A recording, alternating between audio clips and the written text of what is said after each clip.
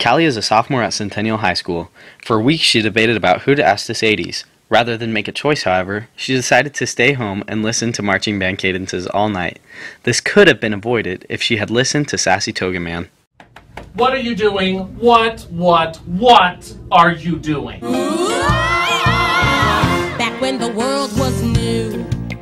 Okay, really? You think it's okay to miss the first girl-ass guy dance of the year? Honey, yes, it's important that you continue to excel at marching band.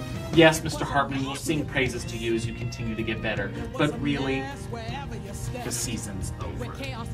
Even Mr. Hartman has a life of his own. But if I don't practice, I'll never get better. Oh, honey, you're already great. The whole band is great. But really, you need time to relax and recharge. And Sadie's is the perfect way to do that. You're in control. So put down that music, grab a toga, wrap yourself some Greek, and let's get this party started. But all I have are these white sheets. Oh, honey, color doesn't matter. Everyone knows that now. All you need to do is wrap it around yourself like a Greek gyro, and let's get out of here, lamb chops. Wow, this is surprisingly comfortable. Of course it is, you silly. Why do you think the Greeks liked it so much? You're a silly patriot.